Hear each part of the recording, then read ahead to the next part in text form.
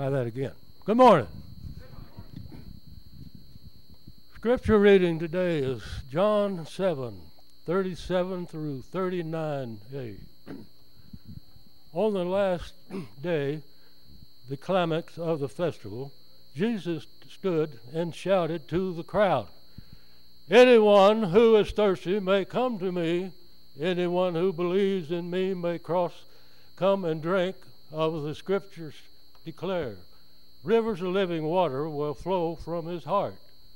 When he said this, living waters, he was speaking of the Spirit. So be it.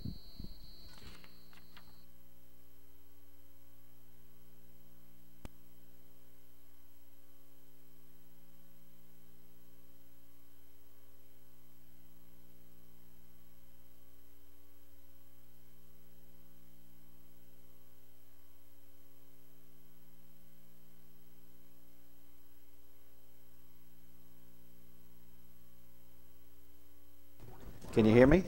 Now you hear me? Okay. Let's bow and start in prayer. Father in heaven, we do thank you and praise you that we can come and freely worship you. Lord, we thank you that at just the right time, while we were still sinners, Christ came and died for us. Lord, we also thank you that we know that without a doubt that Christ will return, that death has no sting for us, and that we will spend eternity with you in heaven because of what Jesus Christ has done.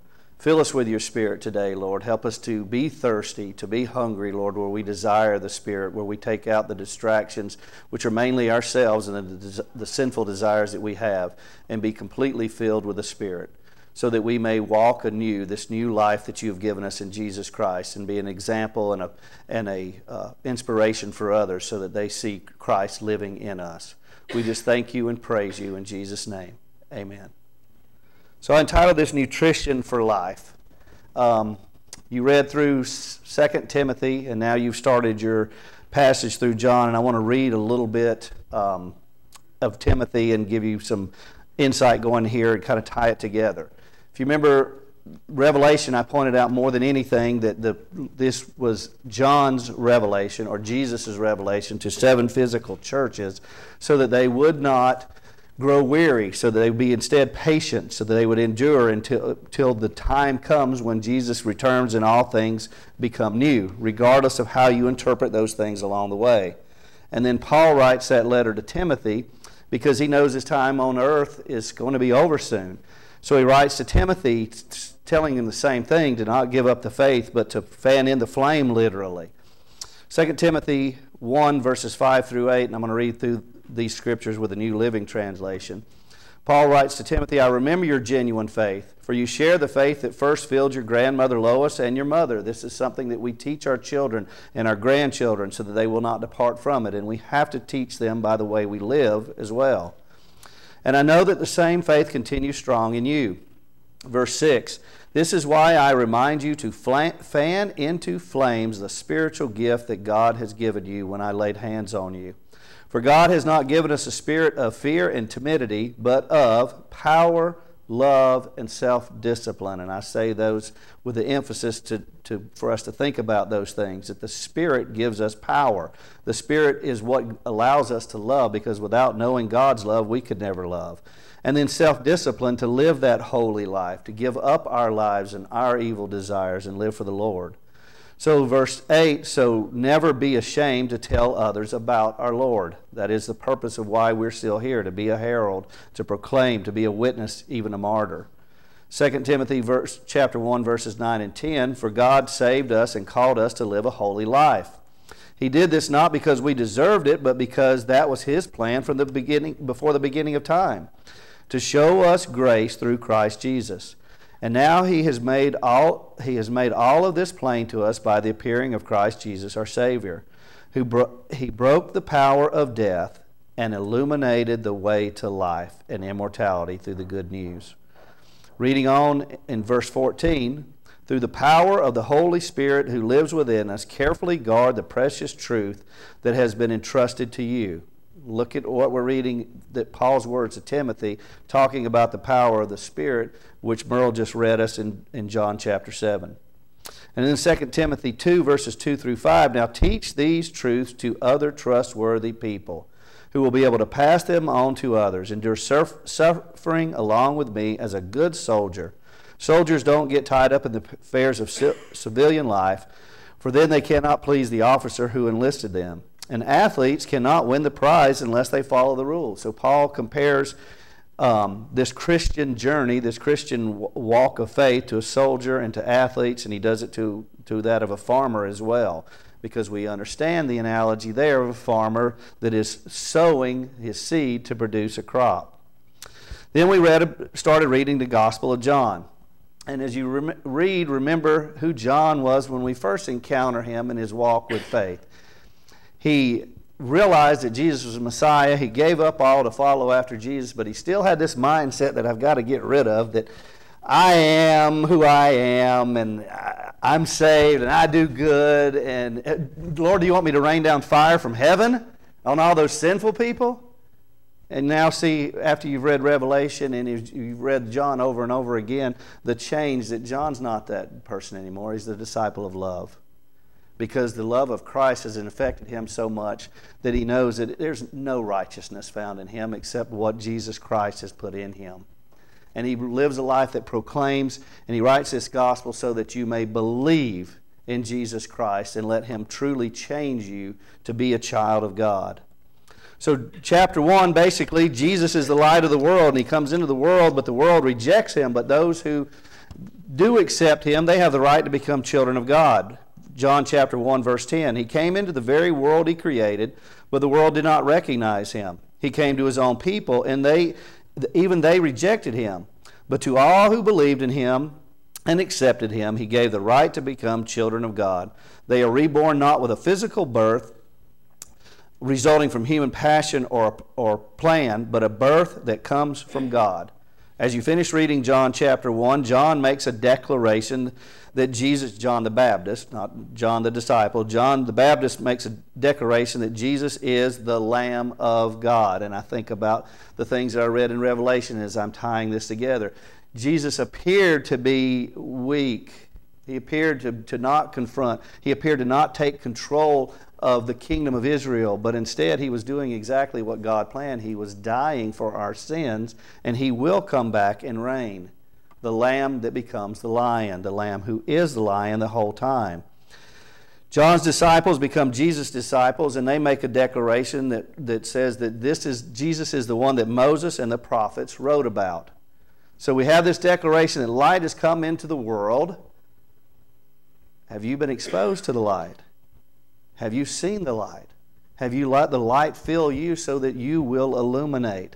Or are you still kind of hanging out there like Nicodemus is as we work our way through this gospel, where he wants to know who Jesus is, he recognizes Jesus, but he's not willing to pay the price of being a disciple, to deny yourself, to take up your cross and follow after Jesus. That your life is not your own anymore, that it belongs to Jesus because of what he's done. In chapter 2, there's a wedding celebration. What happens? They run out of wine. That means the celebration basically is over. If I'm going to be here at the wedding and the wine is gone, why am I here? The fun's over. But instead, Jesus even tells his mother, my time has not yet come, but performs this first sign, as John says. These signs so that you believe. And John's gospel is not written like the other gospels.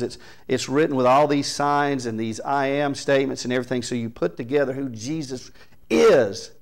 And will you let him change you from the way John was to the way John becomes, where you think you can do things on your own, you think that you're okay because of your salvation, till you give up everything and say, I am simply a child of God because of what God has done for me, and I want to live my life for him, period.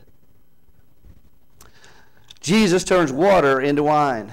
And as you read that, and I'm not going to stress on it because I want to stress more on chapter 7 when we get there, it was right at that point when the water touched the host's lips that it became wine, if you really read and study that. That faith of going out and saying, what are we going to do with these few fishes and loaves, Lord? Trust him and watch what will happen. The chapter continues on where Jesus clears the temple. And the question is laid before you at the end of chapter 2, if you're reading along and understanding it, who is Jesus to you? The claim has been made. He's the light of the world, but are you going to let him fill you? And are you going to illuminate you? Or are you going to look at things still from a worldly point of view and say, we're out of wine, what are we going to do? Are you going to walk by faith and see that what little that you do have, God will use? And the more that you pray and ask, the more that He'll fill you with the Spirit so that you can be used even more of Him. So in chapter 3, we meet this religious man that comes to Jesus at night. This religious man named Nicodemus thinks he's okay in his salvation. He thinks he's fine with the things that he does. But yet you notice that he comes to Jesus in the dark because he doesn't want his deeds exposed. He knows what his true heart is. And Jesus tells him, unless you're reborn, you're born again by the Spirit, you will not see heaven, let alone enter into heaven. Do you not understand these things from the Scriptures? You've read them through and through. They're in your head, but they're far from your heart.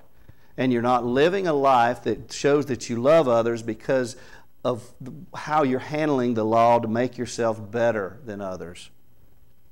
In John chapter 3, verses 5 and 6, Jesus says, I assure you, no one can enter the kingdom of God without being born of water and of the Spirit. Humans can reproduce only human life, but the Holy Spirit gives birth to spiritual life. Jesus goes on to say that judgment is coming. Now, I'm thinking of Paul's words to Timothy, and I'm thinking of Revelation. And Nicodemus, you need to decide. Are you going to stay in darkness, which you will remain in for all eternity, or are you going to come to the light? And if you truly come to the light, as James said in his letter to the churches, then your deeds will show that you obviously have repented and that you're changed. As we read on in John chapter 3, verses 19 to 21, and the judgment is based on this fact. God's light came into the world, but people loved darkness more than light, for their actions were evil.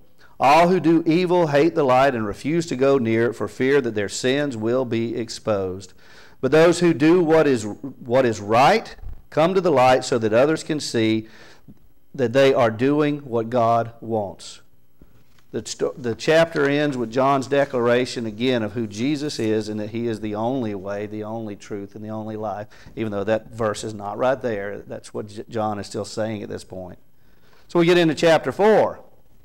Now things change dramatically in this story because we're back from the religious who think that I'm somebody because of who I am in my right standing in my mind to this woman who is scandalous.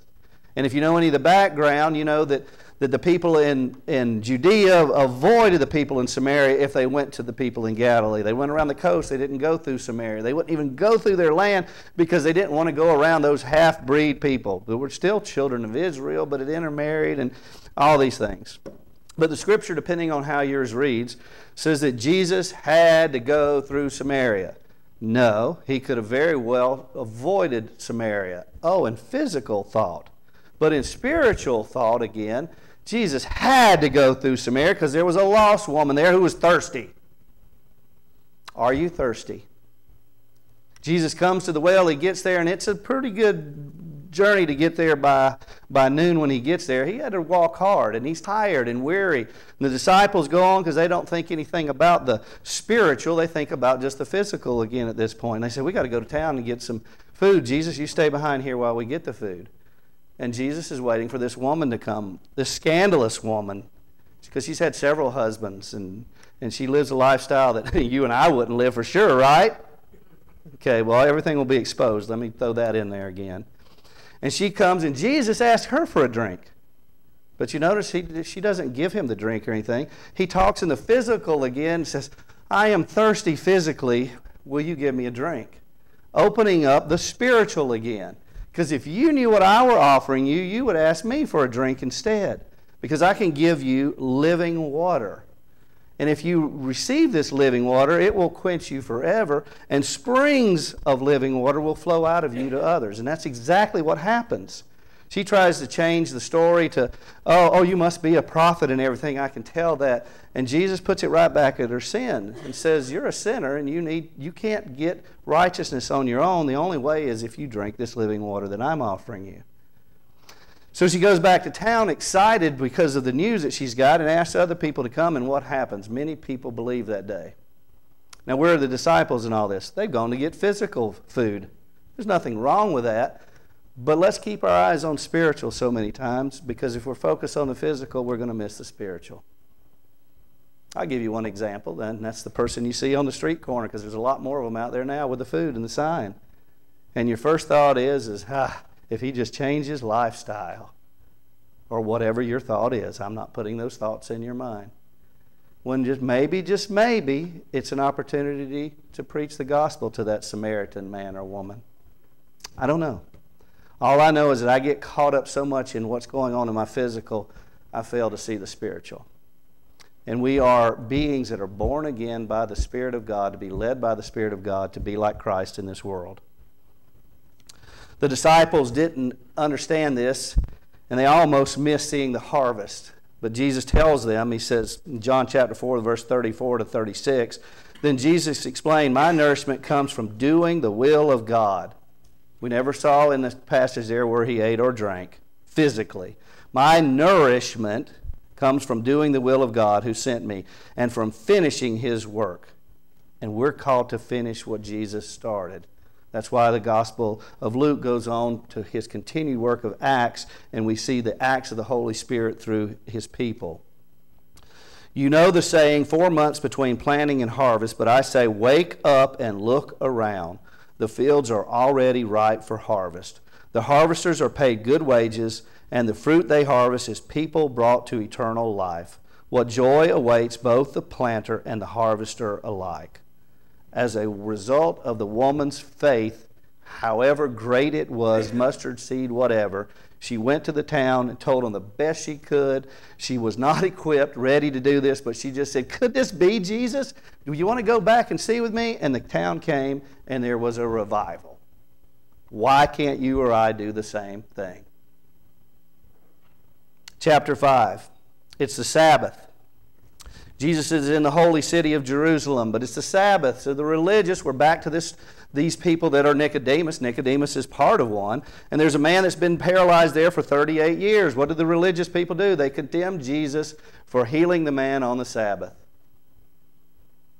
Oh, wow. In my own hypocrisy, how many things do I do that I do work on the Sabbath? But I want to neglect helping someone? 38 years this man had been paralyzed. Now notice what's said in the conversation. Jesus says to the man 3 things. You'll find them in verse 6, 8, and 14.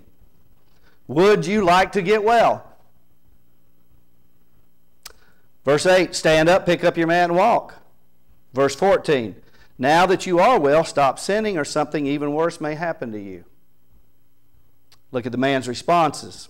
Okay, Jesus said in verse 6, would you like to get well? In verse 7 is the man's response, I can't, sir, for I have no one to put me into the pool. So the man realized that he could not be healed on his own.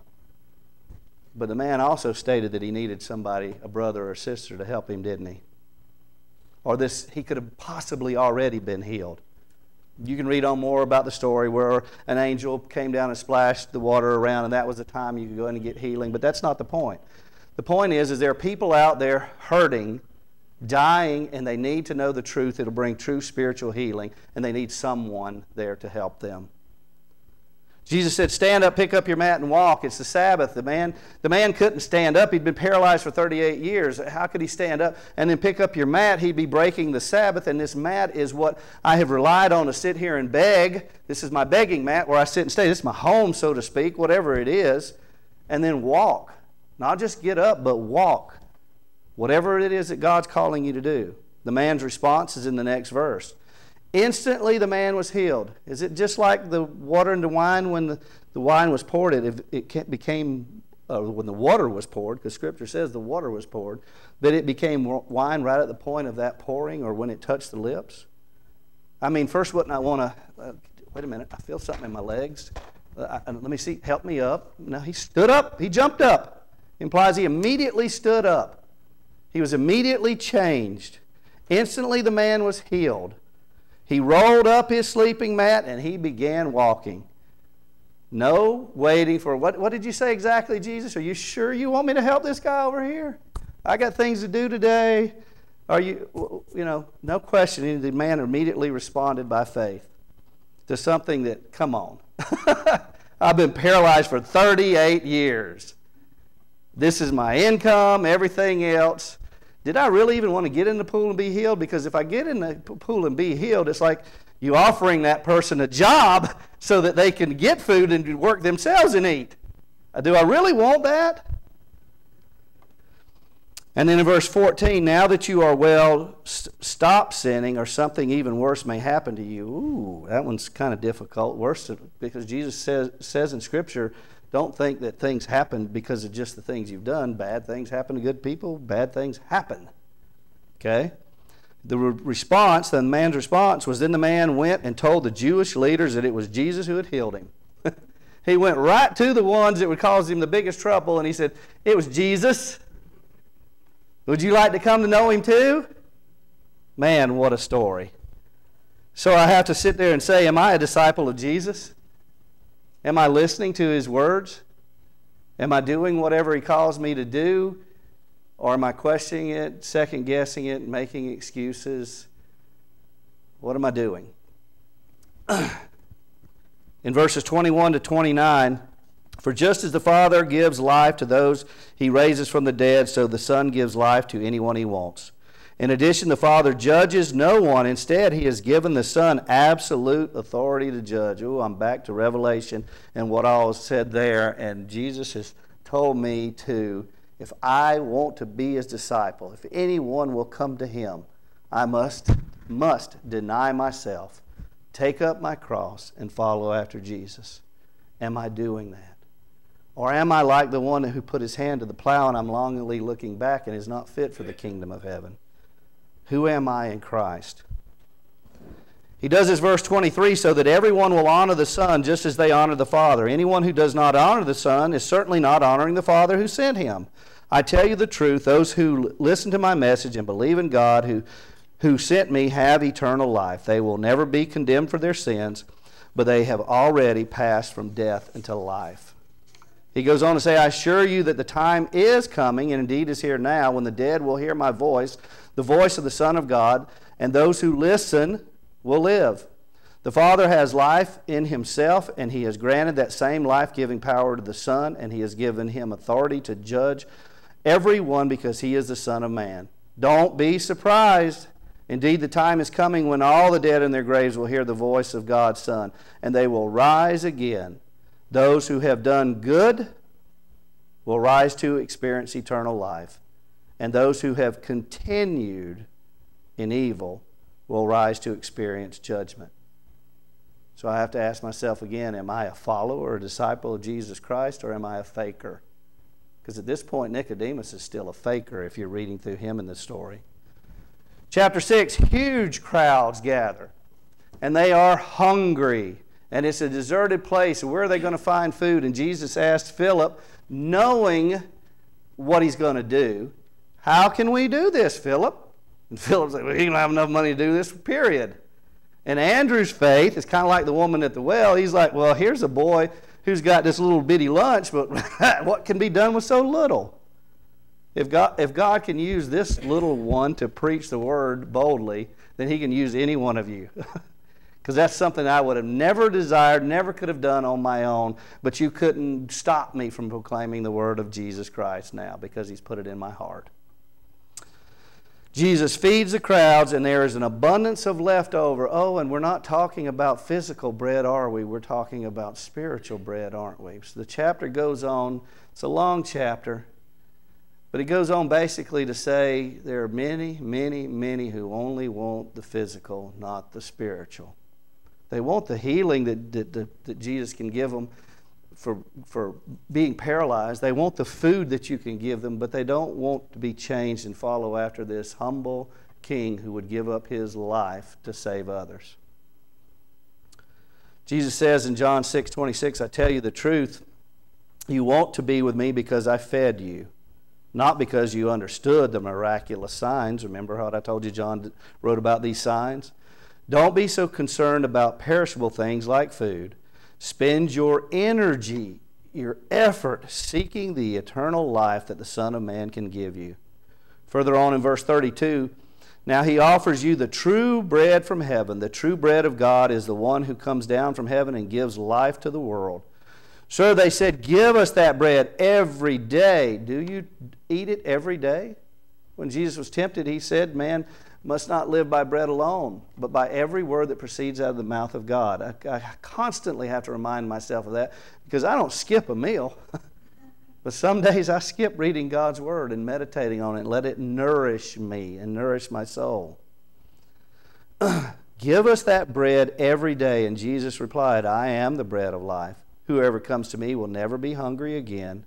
Whoever believes in me will never be thirsty. But you haven't believed in me. It gets to the point that so many desert Jesus' disciples. That's what the Scripture says, not just people that came by wondering, but disciples. That in John 6, verse 67, 68, Jesus asked the disciples, the 12, are you going to leave? But Simon Peter replied, Lord, to whom would we go? You have the words that give eternal life. Have you heard those words? Have you eaten those words? And are you continually hungering and thirsting for Jesus to live in and through you, to know Him, to be intimate with Him? Chapter 7, the bread of life. What does that mean to you? Is it something that fills you and nourishes you every day? Something that you must do to have spiritual life? The festival of booths or tabernacles was going on. And Jesus' disciples don't get it because they're like, hey, if you're going to be king, you need to go now and become popular and do some of these signs here at the festival. And Jesus says, my time hasn't yet come. But He's going to come. He's going to come during the ceremony. He's going to preach and teach the Word. People make their journey or pilgrimage. This is one of the required ceremonies that they go to. One of the 3 feasts that they come to celebrate. It's a harvest festival. It's where they set up tents because they realize that they tabernacle in this world in a temporary residence because they're longing for that promised land. Not just the promised land that Joshua took the people into, but the promised land of eternal time with God where death has no sting. So they come to celebrate this and make this pilgrimage. Each day of the festival, in the left hand, they hold a citrus fruit. It's called an etrog. I may or may not pronounce that correctly because there's many, many people who pronounce it differently when you look it up. And in the right hand, they have a lulav. Okay, it's a palm, a willow, and a myrtle leaf. Okay, and this festival has been going on for some time now. The etrog is God's provision, reminding them of how God provided for them in the desert. And it's shaped like the heart of a man, so that we think this way with our heart, with our bowels of mercy. And the lulav represents the journey through the wilderness to the promised land. The palm leaf is shaped like the spine of a man, what you do with your body, whether you're spineless or you have integrity to serve God. The myrtle leaf is shaped like the eyes. Are your eyes filled with the light of Jesus? And the willow leaf like lips. Am I praising God with all I'm doing? So in this celebration, that's what they're doing each day. It's a week-long celebration. Let me remind you, though, what Jesus said in Matthew chapter 12, verse 33. A tree is identified by its fruit. We've got a fruit here. If the tree is good, its fruit will be good. If a tree is bad, its fruit will be bad. You brood of snakes, how could evil men like you speak what is good and right? For whatever is in your heart determines what you say. And I'm thinking about Nicodemus and this journey so far. A good person produces things from the treasury of a good heart, and an evil person produces evil things from the treasury of an evil heart. And I tell you this, you must give an account on Judgment Day for every idle word you speak. I ain't thinking about Nicodemus anymore. I'm thinking about Alan. The words you say will either acquit you or condemn you. What does the backbone of a true believer do? What does a true believer whose eyes are filled with the true light of Jesus do? What do lips that are truly, where their heart is focused on Jesus, what do they say? Where are you at in this story? In Hebrews chapter 13, verse 12, so also Jesus suffered and died outside the city gates to make His people holy by means of His own blood. So let us go out to Him outside the camp and bear the disgrace He bore. For this world is not our permanent home. We are looking forward to a home yet to come. Therefore, let us offer through Jesus a continual sacrifice of praise with our lips, with our hearts, with our actions, with our spine, proclaiming our allegiance to His name. And don't forget to do good and to share with those in need. These are the sacrifices that please God. The crowds would then follow the priest to the pool of Siloam, waving their hands in the air with the fruit and their leaves, the palm leaves and everything. The priest would dip his pitcher into the pool and draw out water and recite from Isaiah chapter 12. See, God has come to save us. I will trust in Him and not be afraid. The Lord God is my strength and my song. He has given me victory. With joy you will drink deeply from the fountains of salvation. The crowds would follow the priest back to the temple. A trumpet would sound and the priest would pour out the water onto the altar. All this is going on for several days, and the people are wondering as you read that passage, will Jesus show up? Who is Jesus? Where's He at? Some say He's the Messiah. Some say He's a prophet. Some just say He's a mighty man of God. But He's performing all these signs. What are we to believe? And Jesus does show up, doesn't He? But before we go there, what about my heart, my life, my eyes, my lips? Are they totally His, or am I divided? Am I serving Jesus with all of these, with all of my heart, all of my mind, all of my soul, all of my strength, until He returns? And am I loving my neighbor as myself? Midway through the festival week, Jesus shows up and begins to preach. And the Scripture goes on to say even more that the people are divided. Who is this Jesus? We were wondering if He show up. Now we're talking about it among ourselves. Who is He? Listen to the words that He speaks and everything else. Could He be? And then on the last day of the ceremony, the priest would circle around 7 times, kind of like Jericho. On the 6th time around, another priest would join in with a celebratory wine. Oh, that first miracle was Jesus turning water into wine. And then on the 7th time around, the priest would hold the pitcher high above his head, and the crowd would shout out in praise and adoration of God and the hopes that they have of spending eternity apart from this world, in this temporary tent that we reside in, and spend eternity in the kingdom of heaven. The priest would begin to pour the water on the altar, and the crowd would become silent, thinking about this. And it was just at this time, you did it well, Merle, that it was quiet. And Jesus stood up and said, anyone who is thirsty may come to me. Wow. Anyone who believes in me may come and drink, for the Scriptures declare rivers, not just a river. I'll give you water of life, and rivers will flow out of you. Rivers of living water will flow from your heart. Is that where you're at in this story? That's where we've read through in Scripture so far. Are you born of the Spirit of God? Will you see heaven and enter into it because of your faith in Jesus Christ? So if you have, are your eyes filled? Are your lips proclaiming? Do you have the backbone to give up your desires and everything else and follow after this servant king who gave up his life to save others?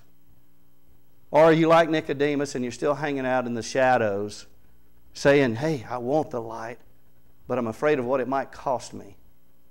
I'm wealthy. I have these things. I have prestige and everything. And I know the law. I study it. I do all these things. I pay my tithes.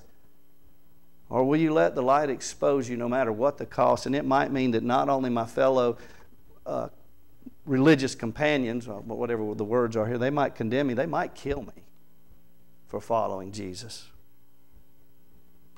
Are you hungry? Are you thirsty? What will Jesus say to you on the day that He meets you face to face? Anyone who is thirsty. Have you ever been thirsty? I don't know that I've ever been thirsty. I've wanted something to drink, but I've never been so parched that when that water hit my throat, that's the water that is giving me life. Because without it, I was getting to the point that I was thirsting so much that I would have died if I didn't receive it. Have you ever been that thirsty? And are you that thirsty? That's what Jesus says, for the waters of life. No matter what your sin is, what your scandalous things are, what the people of the town are going to think about you, are you going to take what this information is about Jesus with childlike faith and let it change your life, where you go back and proclaim to whoever you encounter about the joy that you have received?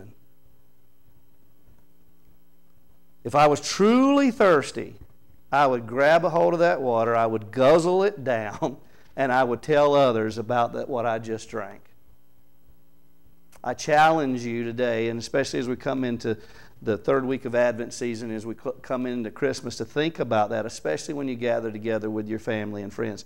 Yes, it's a time to be with them, and so many times we think about the love and the joy and everything else, but it's all about Jesus Christ and His death, His burial, His resurrection, and His promise to come again and gather together those that are His. And on that day there will be weeping and gnashing of teeth, because there are so many that think they are His, but they're like Nicodemus and they're still in the dark, relying on their own goodness or whatever it is. So we have to be thirsty and hungry, and we have to offer it to others. If there's an altar call to say here, it would be from Jeremiah. Jeremiah chapter 2, verses 10 through 13.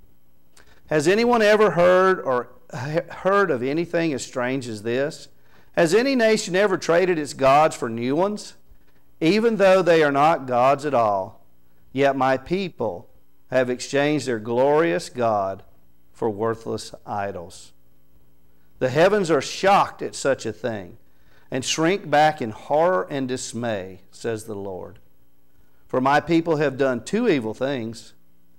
They have abandoned me, the fountain of living water, and they have dug for themselves cracked cisterns that can hold no water at all.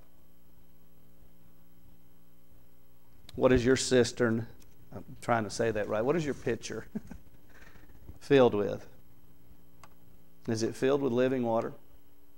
Because if it's filled with living water, there's no room for anything else in it. It's completely filled with the Spirit. That's what you said at the end of your scripture. There is no room for Satan in there. There's no room for the desires of your flesh. Doesn't mean you can't still enjoy a vacation and go off, but it does mean that if you never get a vacation again because you're in a position where you can't and you're serving in Romania and you can maybe never even come home, but because you see the people that have the need, that you serve no matter what, because that's what God has called you to do. It's whatever God is calling you to do. But if that pitcher that you have is filled with Jesus Christ and nothing else, then springs of living water will be flowing out of you. Father in heaven, we do thank you and praise you, not only for this church's name, not only for the people that come and give of their time and talent and effort and the unity that we have of the Spirit, but for the opportunity and privilege that we have to proclaim the good news of Jesus Christ. No matter whether we're in a time of abundance or in a time of need, help us to be children of faith, focused on living for you, knowing that Jesus is not only enough, He's more than enough. He is the King of kings and Lord of lords. He's the beginning and the end. And He is the light that has come in the world to fill us with light, to give us bread that nourishes us spiritually to eternal life and to a life that we can live on this earth as a child of God, and water that is living for all eternity and able to proceed from us to provide water to others. Help us to be more like what we've read in the Scripture so far, like the woman at the well, rather than the disciples and Nicodemus. She just couldn't keep quiet with what she heard Jesus tell her that day. She didn't understand it or anything else, but she had springs of living water flowing from her because of the good news of Jesus Christ. As we go into this holiday season more and the time that we'll spend with family and friends, Lord, help us to be that light, that bread, that living water of Jesus living through us. We pray for our family and our friends. You have given us the gifts and the heritage and the blessings of children and grandchildren, Lord. Our prayers are that none of them die without knowing you. And you've also given us the responsibility to be the light for them. May our deeds and our attitudes and our heart and our speech proclaim the good news of Jesus Christ as living water to others through this season and then into the next year and until the time when Jesus returns. We pray this in His name. Amen.